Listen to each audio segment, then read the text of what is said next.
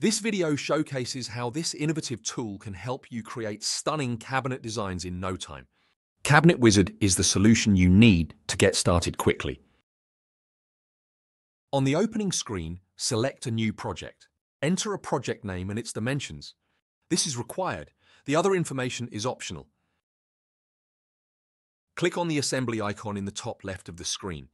When the menu appears, select Use Cabinet Wizard. The Cabinet Wizard allows you to select what type of design you want, specify the sizes, and provide detailed information about the materials and locations of the boards in the assembly.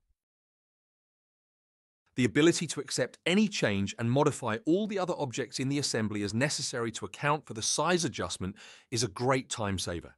For example, changing plywood thickness adjusts the shelf width between the plywood sides. Remove parts by clicking on the green arrow next to the part name.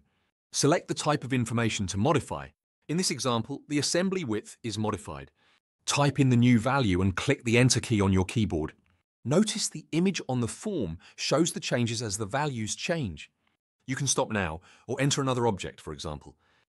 A drawer. Change the width of the drawer and merge it into the assembly. When finished, you can merge the assembly with an existing one or add it to the project. When finalized, click the X at the upper right of the form.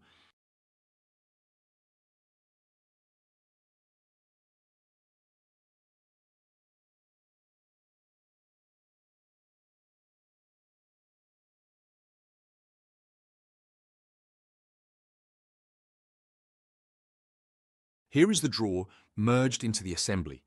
If desired, you can modify, clone, and mirror, or clone and space the drawer as needed. You can also add more boards, doors, or drawers as your design requires in SketchList 3D. For more information, go to www.sketchlist.com. There you can sign up for the free trial.